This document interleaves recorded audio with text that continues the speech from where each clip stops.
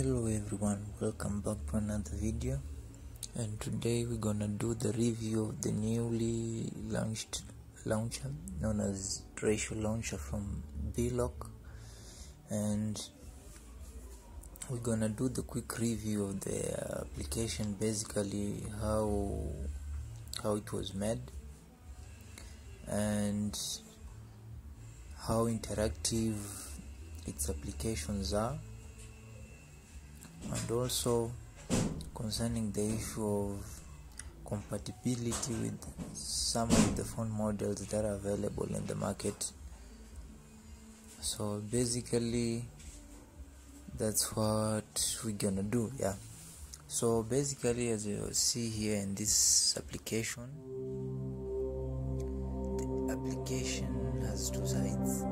This is the home side and there is the service side. As this is the service side, as you can see, you can turn this to sun mode or dark mode depending on your wish. You can also clear the root if there is pile of notifications there. You can also edit the root settings, how you want your applications to appear. Select from the service which services you want them to appear in your home screen. That is basically either weather, either tickets, news. So you can select from various websites. You can also choose calendar. You can hide or unhide events. You can also select the change of day of the week from, people have various tests on which day of the week start first, so you can change it the Sunday morning. And the issue of columns, you can also change that, basically what else you want them to look. And another issue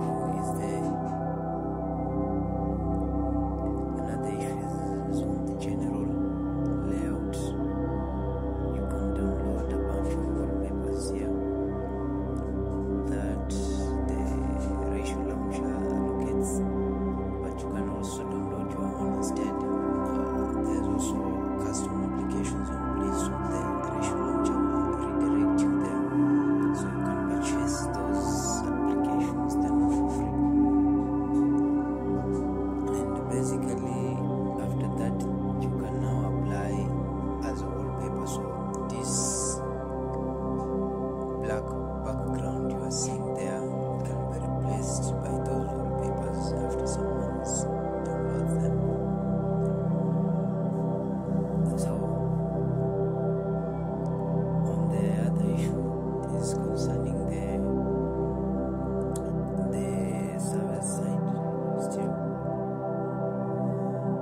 And here on the service side, there are several services that have been allocated. It's like a one-way request. You can select either if you want weather, then you select weather with the accompanied by a location, like for example, weather where Athens. So it will give you the location weather at the current time.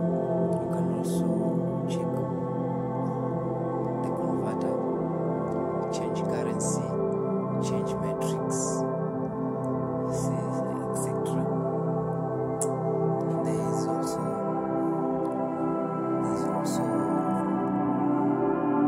issue of news. You can select from which news websites you want to read. There is plenty of this here. There's CNN, there is